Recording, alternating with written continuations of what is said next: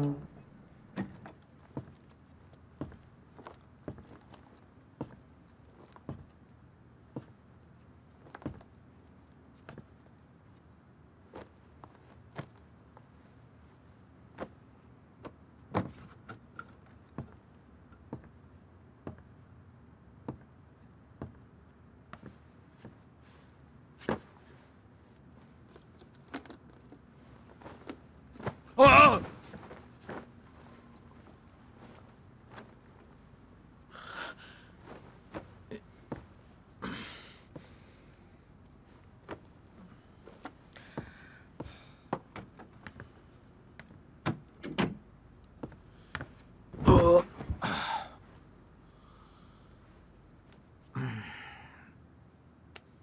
我多识大体呀！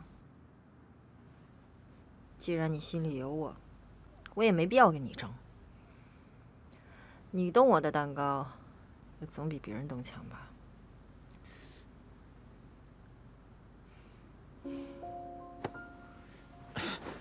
你这说的是真话吗？我怎么觉得你在考验我呀？啊！那你说，我还有别的办法吗？每次想向你捅刀子的时候，我都自己先心软。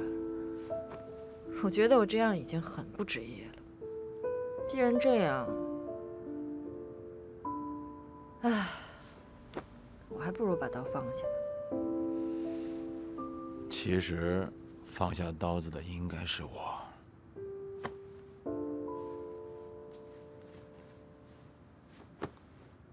其实，有你这句话就够了。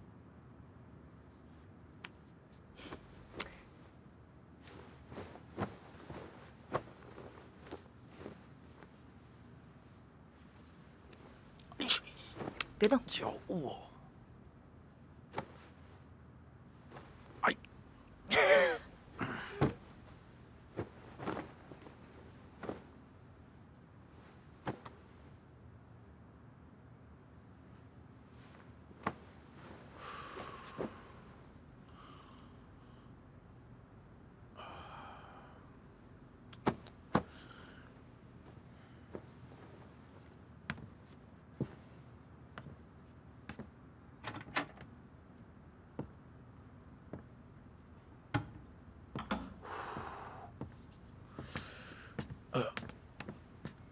奶奶，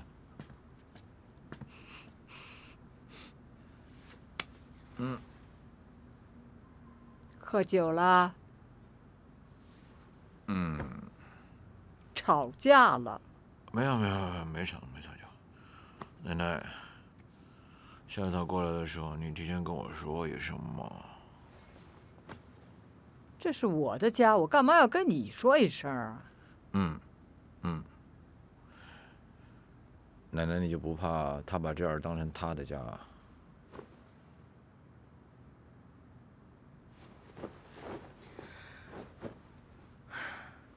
你给我记住了啊！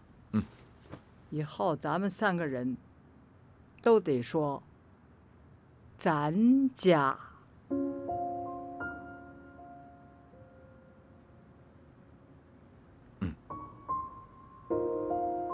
晚安，女神。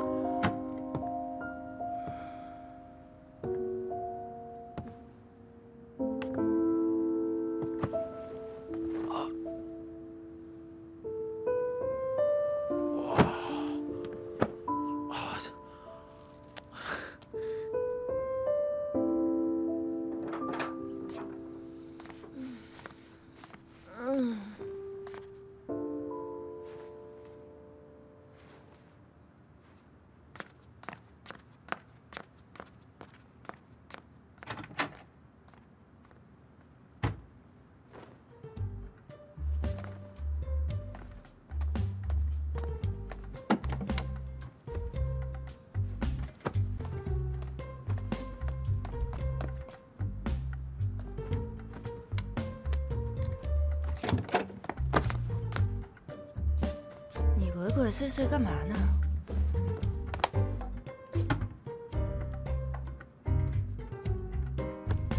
买的吧？这不算。啥买的呀？我在那抓了一晚上呢，不信你去问老板。哦，那你答应我的事儿呢？我着急上班呢，没空陪你逗闷子。贝瑶瑶，做销售的大忌就是不信守承诺。我承诺你什么了？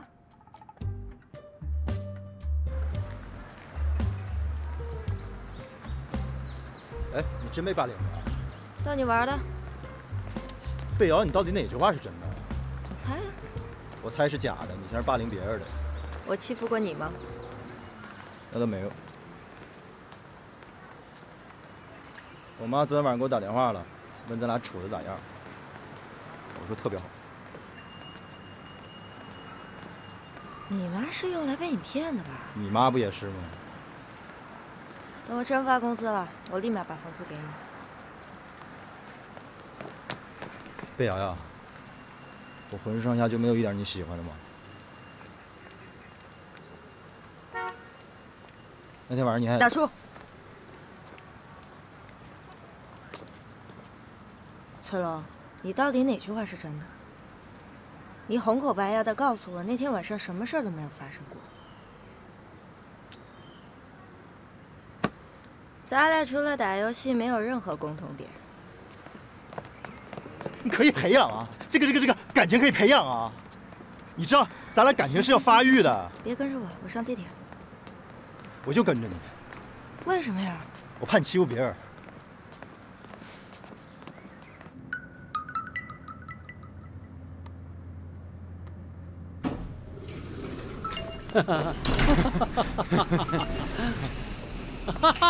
师傅，师傅，师傅，休息好了吗？还好吧。方伟啊，哎，你手机里存货可不少啊。还行，瞎存的。师傅，我有个事儿跟您汇报一下。你让方伟说吧，你都得处理完了再汇报。看样子你是处理完了，还逗吗？听您的。陈总，回来了啊，回来了。啊，陈总，您要是方便，我想跟您汇报点事儿。说吧。我能单独跟您谈吗？怎么？是周瑞不能听，还是方伟不能听啊？没什么不能听的。周总提出1分钱竞标价之后，有客户要求我们重新签合同，有许多因此丢了订单的销售要求公司给个说法，我担心可能会。魏总，其实啊，只要你心里不乱，也就不会乱。你完全知道这一单对未来的意义是什么，只是你自己不愿意改变。周总，老客户们要求赔偿，新客户连门都不敢进了，大家都要养活这么多口人呢，何必砸他人饭碗？传统销售模式已经满足不到大企业的需求了，所以这个时候公司才大力开发云平台，是我们开源的必经之路。你一句开源，公司要拿多少钱铺路？目光看多远，公司未来就能走多远。陈总，我们那些刚签合同的客户今天打来电话，说我们是骗子，非要改成1分钱。您告诉我，我们怎么和客户沟通？你报多少我们管不着，也不敢管。但是因为你周瑞让我们集体喝西北风了，那公司就必须给我们一个交代。对啊，上面有定 KPI 制度的，下面有打破规则的，这活还怎么干啊？我相信你们都还记得，第一台计算机的出现让多少人没有工作，这是时代的变迁嘛。所以云计算对未来业务造成冲击，那是很正常的。冲击？周瑞，你胳膊肘朝外拐，这叫吃里扒外，知道吗？对啊，你这是连自己人的蛋糕都抢。行了，就是啊，过分了啊，周瑞。太过分了。公司遇到难处，不管是谁引起的，首先要自己想办法，动不动就闹到陈总这儿来，像话吗？魏总，客户到现在没打上门来，说明我们已经尽力了，不能又让马儿跑，又让马儿不吃草吧？捷克和法斯特的合作，确实是我同意的。但是这种价格报出去，就是周瑞先斩后奏。你拿着公司的薪水实现自己的目标，这样做你觉得能服众吗？从今天起，周锐部门的销售收入完全补偿于各团队的损失。还有，你们组的崔龙要严肃处理，不能就这么黑不提白不提的。有问题吗？没了。没问题，散了。散了散了。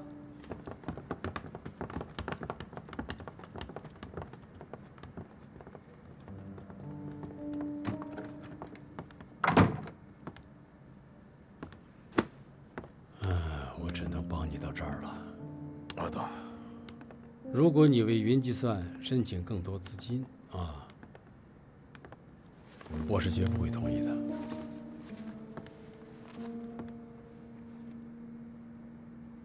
好，明白了。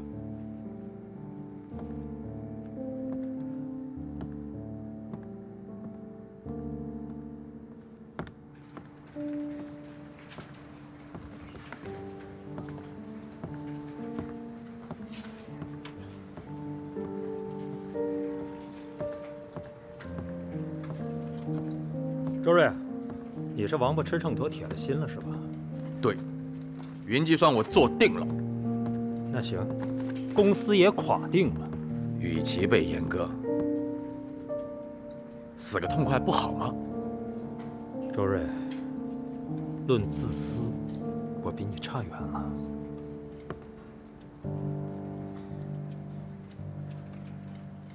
在商言商，还轮不到你来做道德评判。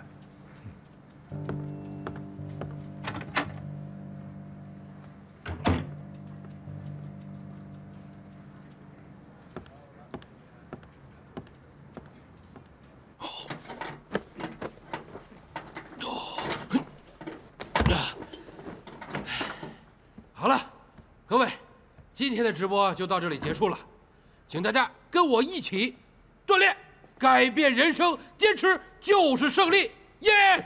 惠康科技，记住，我是林振威，拜拜。好，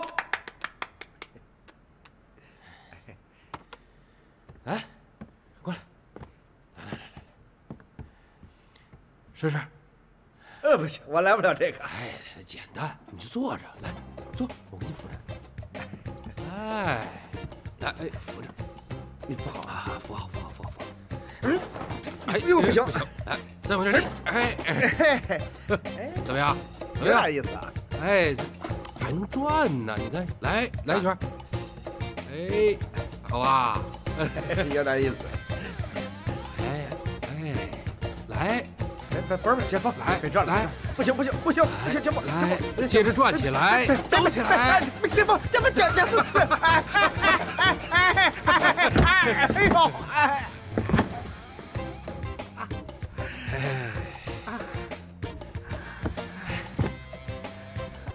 怎么样？什么感觉？哎呀。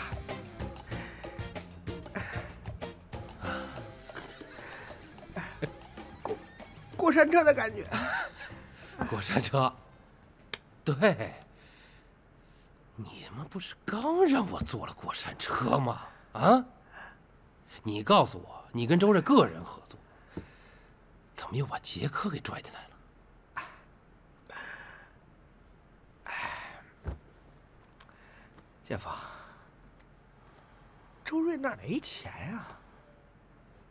让你投。你也不投啊！我不给你钱，你就去找我的竞争对手。我这儿打压着杰克，你帮他们，啊？你还好意思找我来要钱？你，哎呀，你怎么不要我的命啊？姐夫。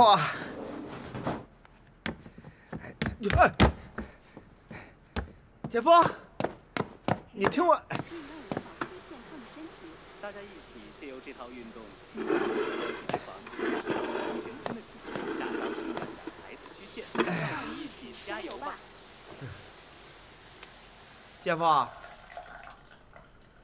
姐夫，我觉得啊，云计算烧钱是烧钱，但未来真的有发展。这不中标了吗？你确实应该再投点钱。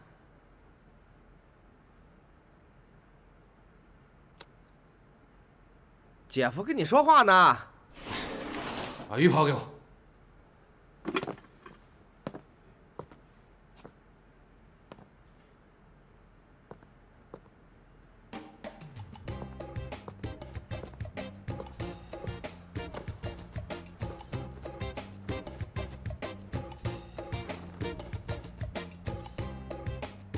一把年纪，终身同辉，跟道袍似的。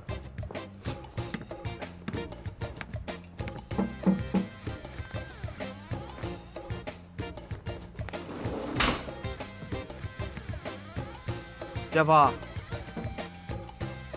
这次啊不多要，3000万足够了。3块钱我也不给你。看看，没有我挺你们，看你们能坚持到什么时候？一点远见都没有。你再说一遍。我再说多少遍也是一样。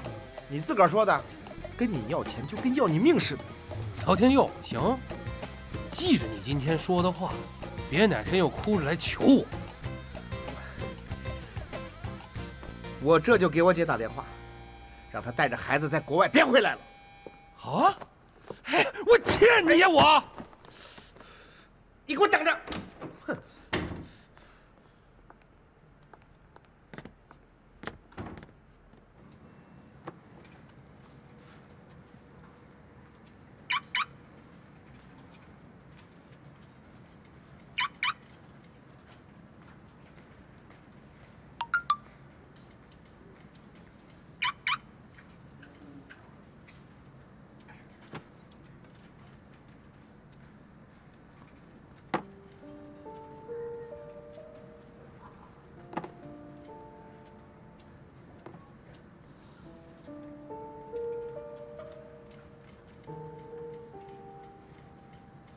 啊，大家怎么了？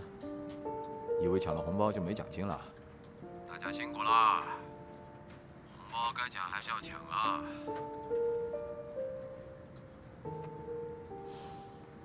其实公司很多人就是借机抱怨，根本就不关他们的事儿。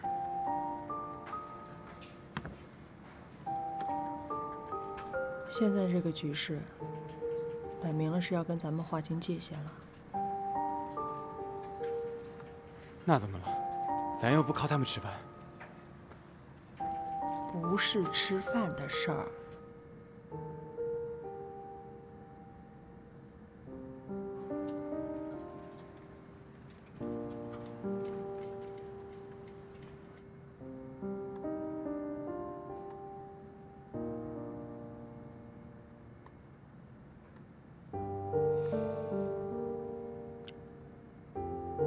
崔龙，我觉得你还是找个机会申请去魏延那个组吧，啊。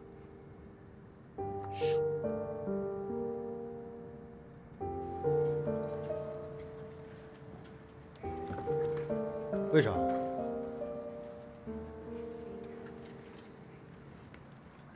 为啥？我不去啊！我不去！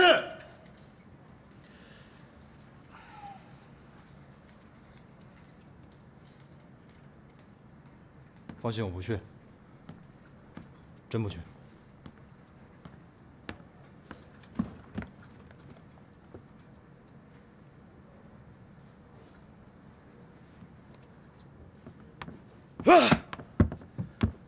周总，你尽快帮我着手做一场发布会，要快。我要将云计算的案例包装一下，推广出去。我不行我就换人。不用，我行。宣传册印好了之后，亲手给杜航送一份去，最好让他来站台。他能来吗？你不试试怎么知道？啊，好，我试试。哎，陈总什么时候喜欢斗图了？啊，我也不知道啊。陈总叫我发表情包给他，我也不敢说没有啊。你那儿还有吗？我也想要。你确定？确定。行。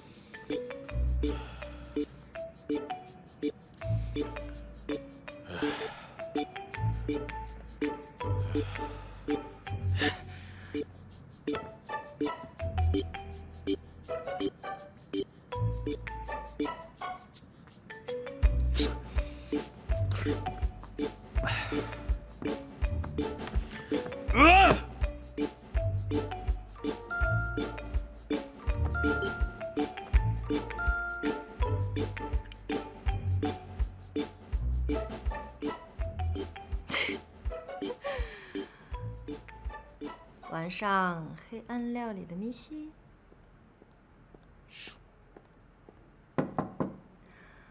进。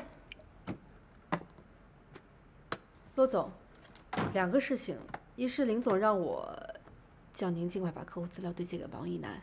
哦。第二是把这给您。这是什么？林总要召开一个行业大会，邀请了很多传统服务器销售的业界大佬参会。中心议题一定是如何抵制云计算。是的，林总还说请您邀请业内好友参加。业内好友，那就只能是周锐了。哎，你忙完了吗？忙完了，待会儿陪我出去一趟。那林总要问起来，你就说陪我去见客户了。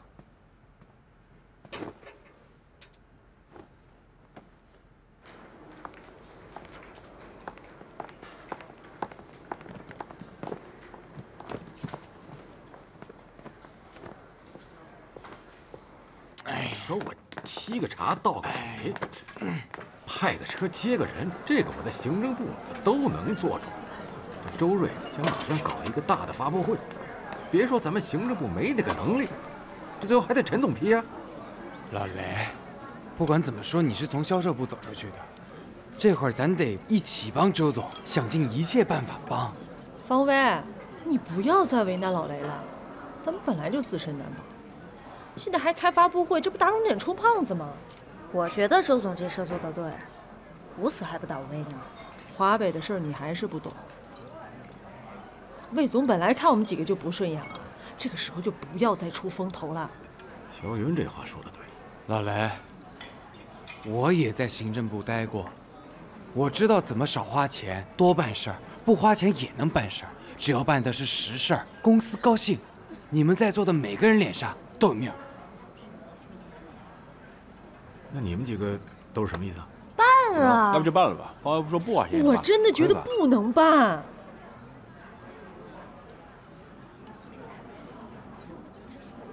行吧，你把那规模和材料都发给我。不是，老雷，你真的不能由着他们的性子来呀，这是要出大事的。不瑶瑶，发布会的事儿你先放一放，你负责崔龙。我怎么负责？你就跟他说，咱不能在一棵树上吊死。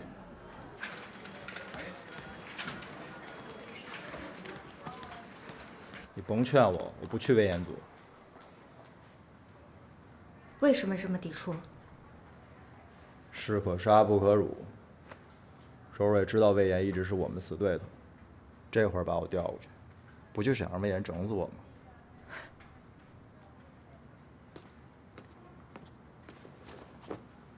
调去魏延组算是保全你了，而且你是富二代，你有很多好的资源。周锐很清楚。甭给我富二代的，我就想跟你一组。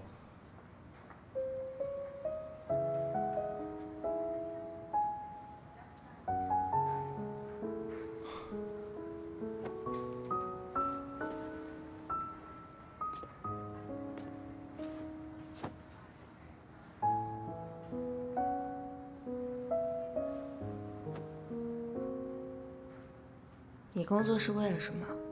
我不想工作。当初是我爸我妈硬把我塞进来的。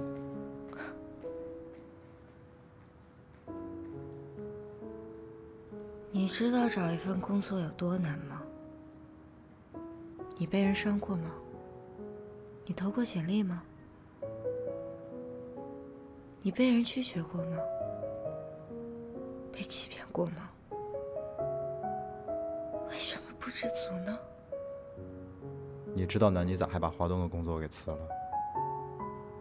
到北京来连工资都拿不到。我要是你，我绝对不受这份气。因为我知道，我只有跟着周锐干，才可能有未来。叶朝东没有这个本事。你的未来是什么样的？骆伽那样的。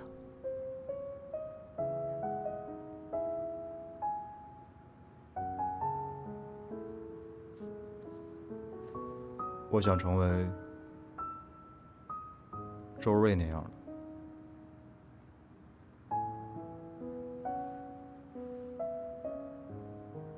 但跟着魏延学不到本事。那还真不一定。你看见的魏延太片面了。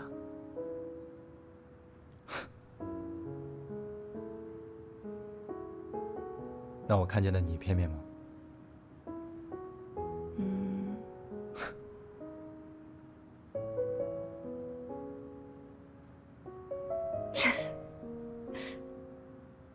你再笑一个，我看看。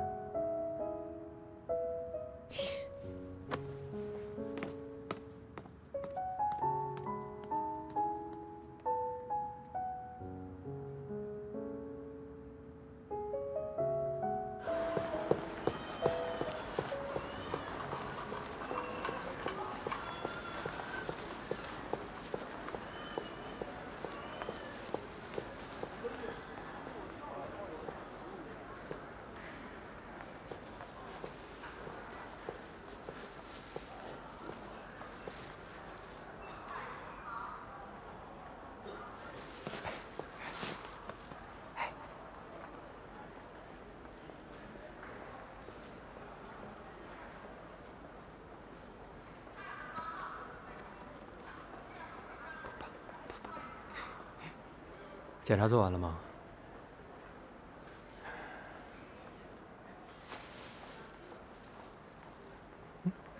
你不来，多多哪儿都不去。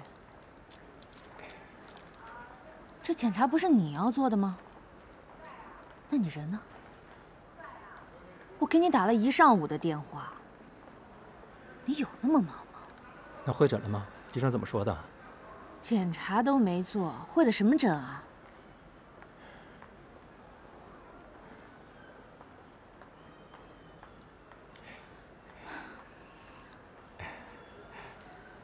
朵朵的病我决定不治了，反正我一直不同意装人工耳蜗这件事。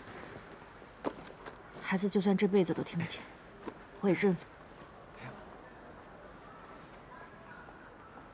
你忙你的去吧，这个家不需要你了。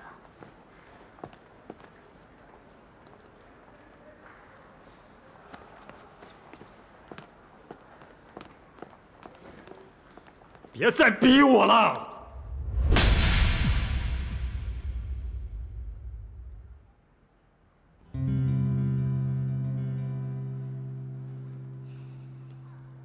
我现在活得人不像人，鬼不像鬼，连条狗都不如。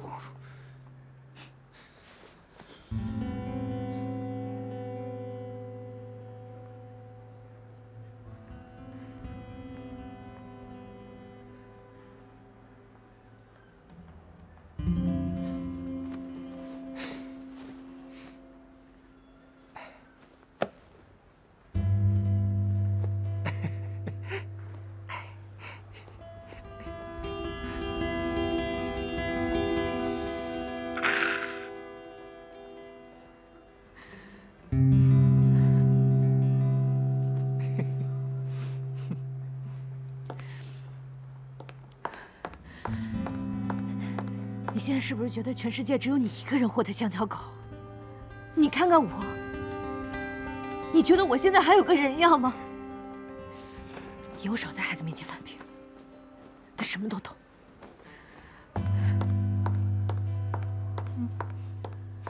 我就是这条街，这条街最靓的仔。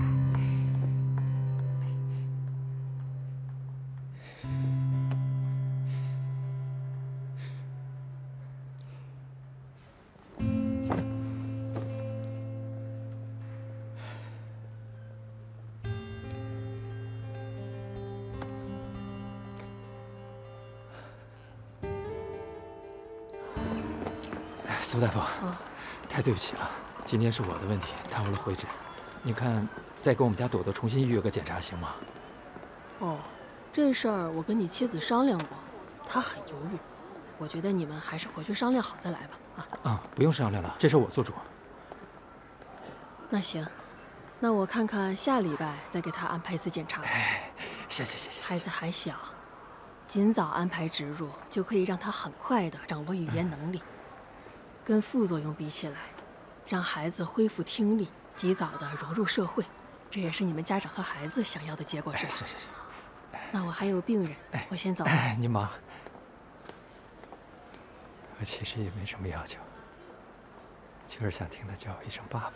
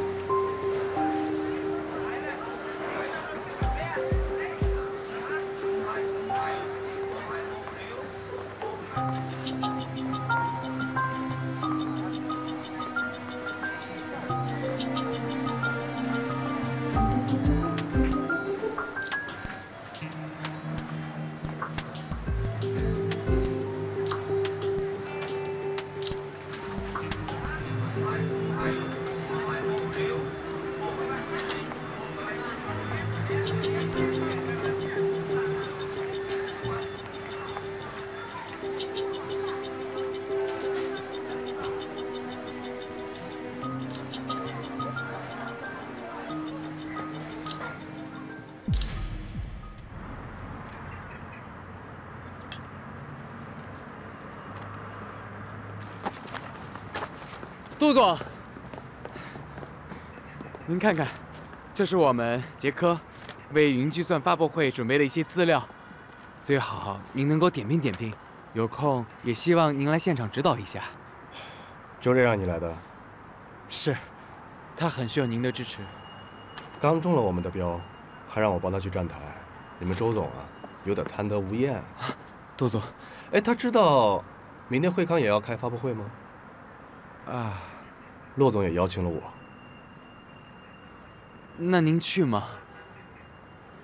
我需要回答你这个问题吗？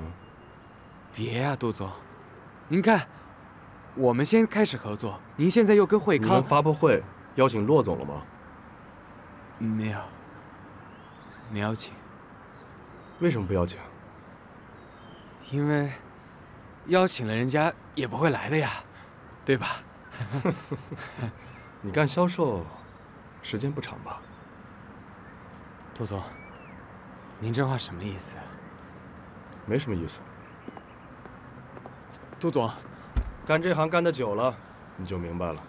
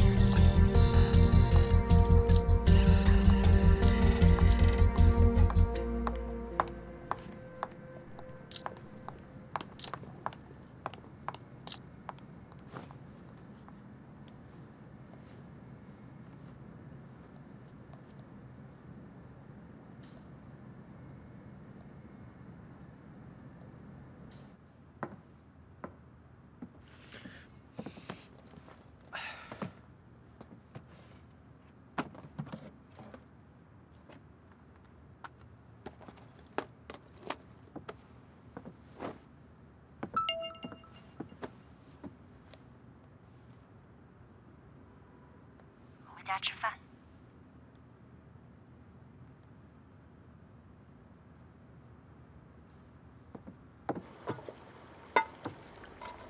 哎，你切的不对，横切牛肉，竖切猪。来吧，来吧，啊，你来吧，还是我来吧，你去，我来。哎呀，你们现在年轻人都不爱自己做饭，成天就知道叫外卖。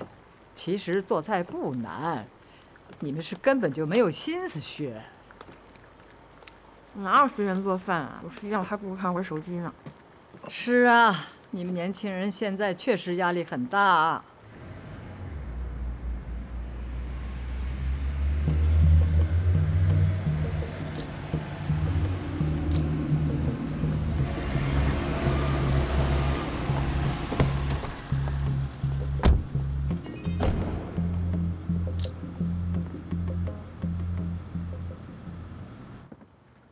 我觉得现在这社会啊，对女性越来越不公平了。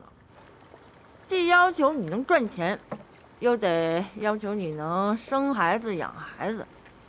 你说，你但凡因为工作影响家庭了吧，搞不好就得被切肤所指；你要因为家庭耽误工作呢，3分钟就得被炒鱿鱼了。佳佳呀，所以我支持你。一个女人就得活出自己想要的那个样子来，千万别在乎别人的看法。那你怎么才能知道哪种生活是你想要的呀？那就得看工作和家庭，哪个对你更重要喽？哎，我说吕干飞，你什么时候回来的？骆总，你亲自下厨是要做黑暗料理吗？没有料理，只剩黑暗了。还好我的黑暗里还有你。行，别贫嘴了啊，有口热的吃就不错。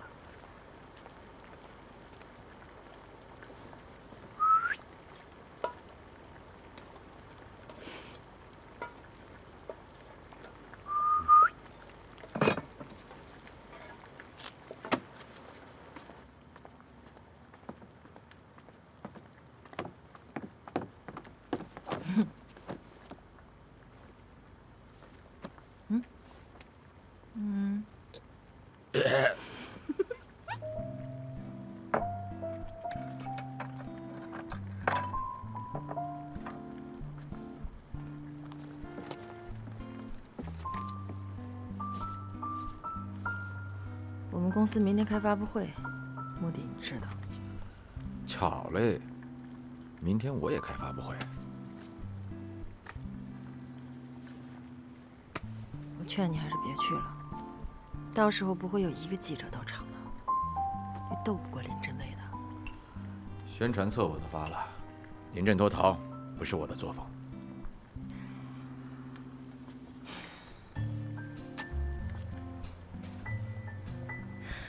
我怎么每次好心劝你，你都不听呢？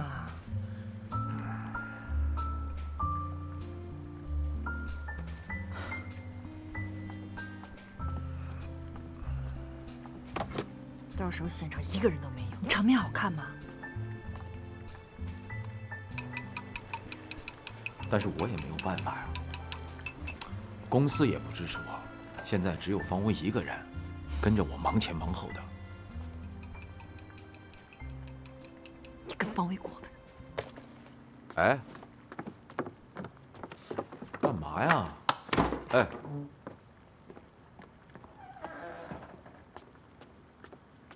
饭好了，吃饭啊！